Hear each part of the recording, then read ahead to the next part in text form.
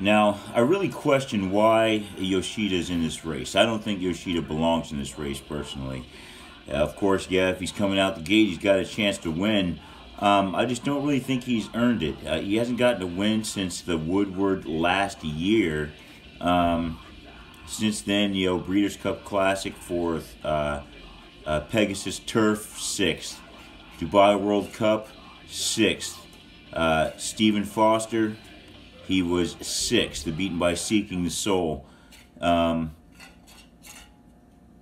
Whitney, he runs 2nd there. Maybe that's why it is. I mean, he runs 2nd in that Whitney. I think McKenzie just had that race. He did get ahead of Vino Rosso in that race.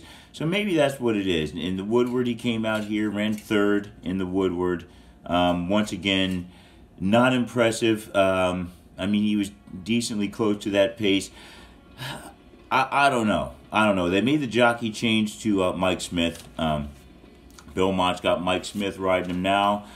He was being ridden by Rosario. Rosario's obviously going to ride McKenzie in this one, so they've got Mike Smith aboard. We'll see what he's got. He's got Mike Smith. He's got a chance to hit the board, I'd say. I just don't really know if he's got enough horse to compete with these other ones here. He's been beaten so much recently. I don't really know if he's going to be able to compete today.